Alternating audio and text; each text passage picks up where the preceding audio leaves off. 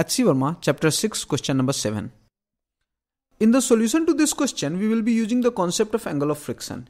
If you have not already seen our video explaining the angle of friction and its application in problem solving, it's highly recommended that you see it before watching this solution.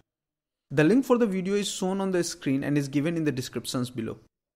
A body of mass 2 kg is lying on a rough horizontal plane of inclination 30 degrees. Find the magnitude of the horizontal force needed to move the block up the incline. Coefficient of static friction is 0.2. And let us first look at the forces trying to move the block on the surface.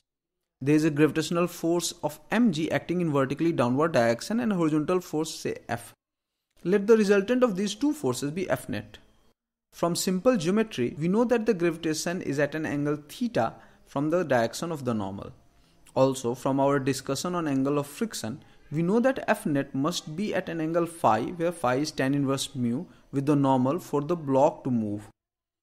Thus, F net makes an angle theta plus phi with the vertical, and therefore F divided by mg must be equal to tan theta plus phi, or F is equal to mg tan theta plus phi, which implies F is equal to mg tan theta plus tan phi divided by 1 minus tan theta tan phi. Putting the value of theta as 30 degree and tan phi as mu, that is 0.2, we get F is equal to 17.5 newtons. This is our answer.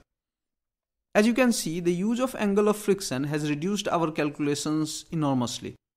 If you want further clarifications on any point, feel free to post it in comments below. In order to request solution to any question from H.C. Verma book, post the question number and chapter number in comments below. Like and share the video to help other students find us. Subscribe the channel for further updates. Thank you for watching.